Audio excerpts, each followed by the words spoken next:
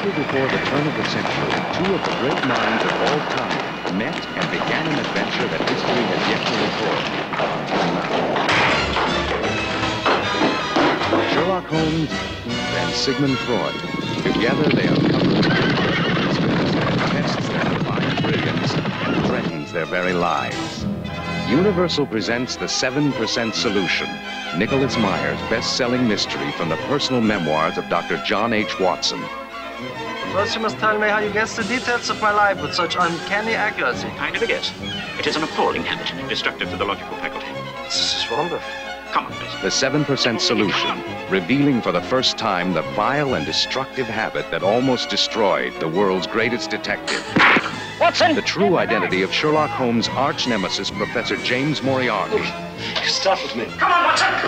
And the extraordinary circumstances surrounding the hitherto unknown affair that is come to be known as the adventure of the 7% Solution. Dr. Freud.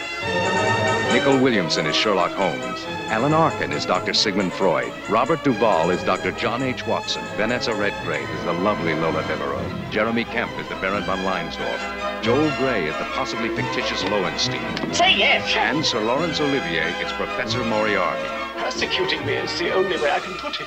Persecuting you? I see everything. I am on the case, and you have placed me there. Now you must follow my instructions. Sherlock Holmes' most baffling mystery. Mystery? Sigmund Freud's most curious case. The year's most intriguing motion picture. Where was this train originally heading? Dresden. It is now the Orient Express.